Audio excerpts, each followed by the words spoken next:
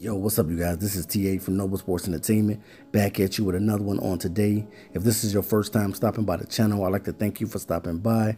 Also, make sure you subscribe to this channel because on this channel, we talk sports, period. All right, guys, without further ado, I want to get into this video installment. We're talking about running back Rodney Anderson, who is one of the most intriguing prospects in the 2019 NFL Draft. So without further ado, let's go ahead and get into it. All right, guys, you know that we've been covering the Detroit Lions in the offseason, thinking of ways and thinking of players that will benefit this team in 2019.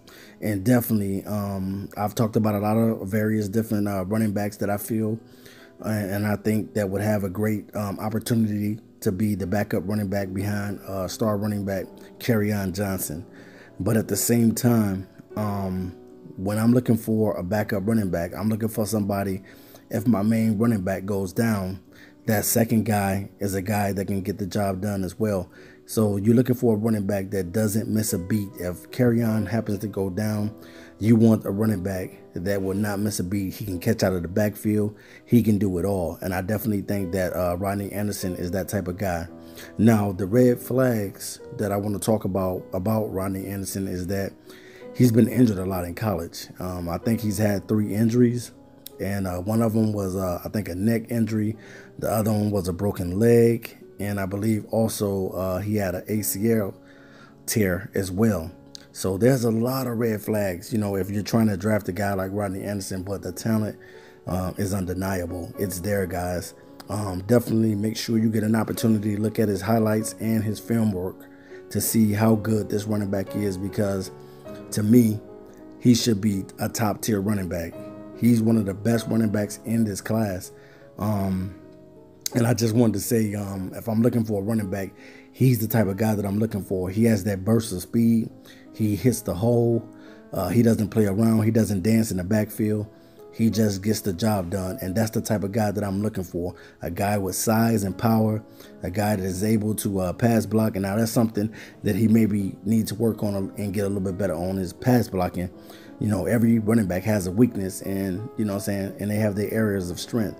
But that's one of his weaknesses that he probably is going to have to get a little bit better. But at the same time, he is a do-it-all running back. And he has the size that I'm looking for. He can catch. He has elite receiving ability. And this is something that the Detroit Lions must consider. This must be a point of interest for them going into the 2019 season. Whether they get this running back via free agency or the draft, Rodney Anderson is going to be a very, very intriguing prospect. And would I gamble on Rodney Anderson? If he came in the 3rd or the 4th round, maybe I may take that chance on him. And maybe I may draft him and get a free agent running back. I might just get 2 guys. And the thing of it is that I really, really like this guy. I think he's very talented. And I think that he has what it takes to be a star running back. Only thing that I'm concerned about is his health going forth. If his health is okay, I definitely think that he could be a guy that could solidify that backup role position to Kerryon Johnson. Rodney Anderson is a very, very talented running back. And you have to do the homework on this guy. You got to look at him from every aspect. His ability to catch out the backfield. His ability to be a one-cut guy and up the field. He doesn't waste a lot of time, guys. When he gets the ball, and he's out of there.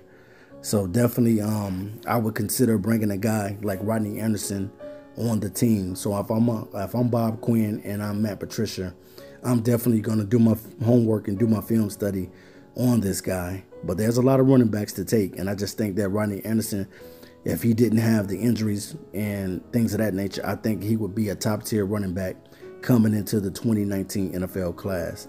All right, you guys, I am TA of Noble Sports Entertainment. Make sure you subscribe to this channel, because on this channel, you know what we do. We talk sports, period. I'm out of here. Peace.